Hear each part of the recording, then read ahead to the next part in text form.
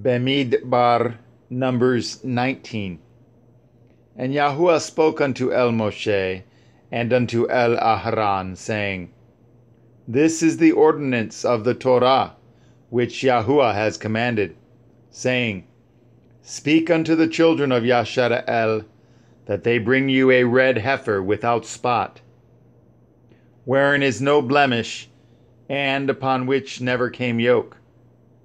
And ye shall give her unto Eleazar the priest, that he may bring her forth without the camp. And one shall slay her before his face.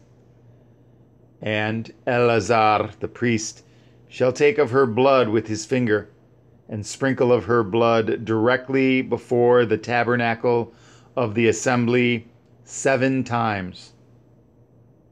And one shall burn at the heifer in his sight, at her skin, and at her flesh, and at her blood, with her dung shall he burn.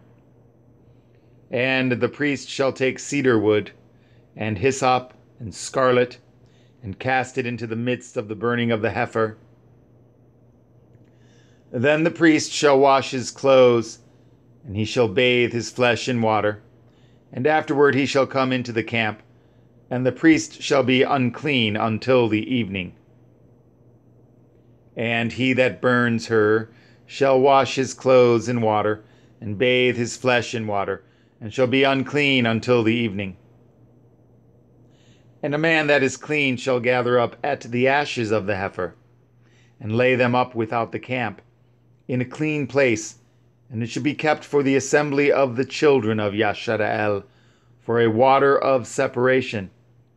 It is a purification for sin. And he that gathers at the ashes of the heifer shall wash at his clothes, and be unclean until the evening. And it shall be unto the children of Yashara'el, and unto the stranger that sojourns among them, for a statute forever.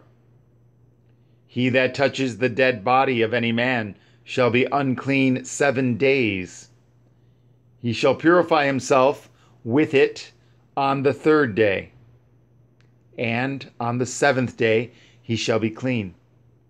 But if he purify not himself the 3rd day, then the 7th day he shall not be clean.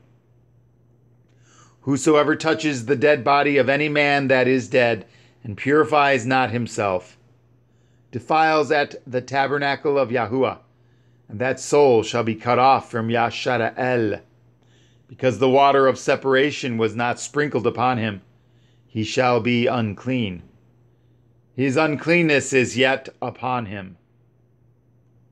This is the Torah, when a man dies in a tent. All that come into the tent, and all that is in the tent, shall be unclean 7 days. And every open vessel which has no covering bound upon it is unclean. And whosoever touches one that is slain with a sword in the open fields, or a dead body, or a bone of a man, or a grave, shall be unclean 7 days. And for an unclean person they shall take of the ashes of the burnt heifer of purification for sin, and running water shall be put thereto in a vessel. And a clean person shall take hyssop, and dip it in the water, and sprinkle it upon the tent, and upon all the vessels, and upon the persons that were there, and upon him that touched a bone, or one slain, or one dead, or a grave. And the clean person shall sprinkle upon the unclean on the 3rd day, and on the 7th day, and on the 7th day he shall purify himself, and wash his clothes, and bathe himself in water, and shall be clean at evening. But the man that shall be unclean, and shall not purify himself, that soul shall be cut off from among the assembly, because he has defiled at the sanctuary of Yahuwah. The water of separation has not been sprinkled upon him. He is unclean.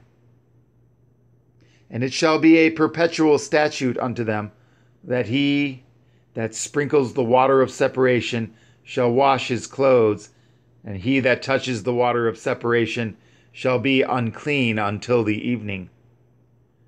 And whatsoever the unclean person touches shall be unclean, and the soul that touches it shall be unclean until evening.